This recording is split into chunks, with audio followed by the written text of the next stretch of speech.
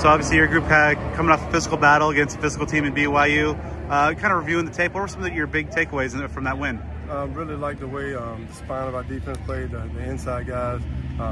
We kind of put the onus on them to step it up, and they did. Edge guys had some tests with the speed option and whatnot, and I think everybody kind of held and stood the task. So the last couple games, strong first halves, and then kind of the opponent making a little run in the second half.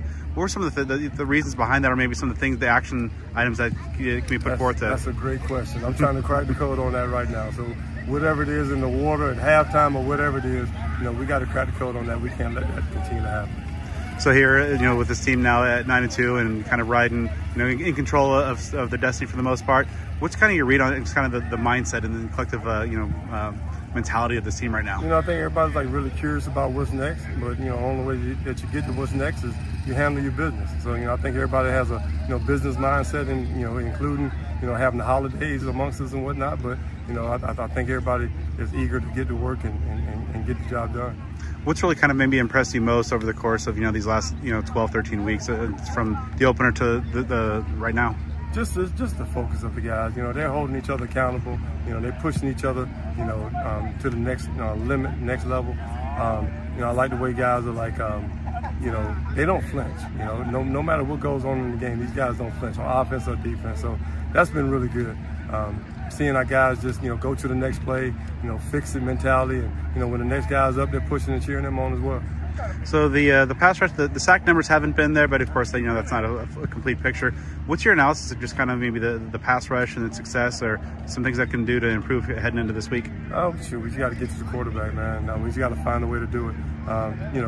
Just make sure we make the most of our opportunities. That's the biggest thing. We left a few out there, the past few games and whatnot, missed a couple. We just got to get them when they come to us. I try to tell them not to chase the sacks. They'll come to you. They'll come to you in bunches. Just continue to do your job, and we'll get the win. And that's the most important thing. Obviously, U of A's got a pretty potent quarterback wide receiver combo, and Fafita T-Mac. Best pass defense might be to just make sure the quarterback never throws the ball. What are some of the things that really jump out to you about this Wildcat offense? The biggest thing is the quarterback. He makes them go. Those two guys you just mentioned, they make them go.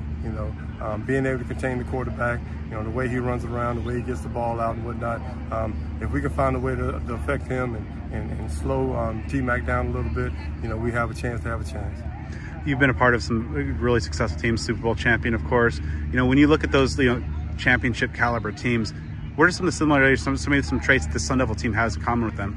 The biggest thing is, the ability for these guys to be able to refocus, enjoy the win, be able to calibrate it, look at it, and then refocus and get to the next half.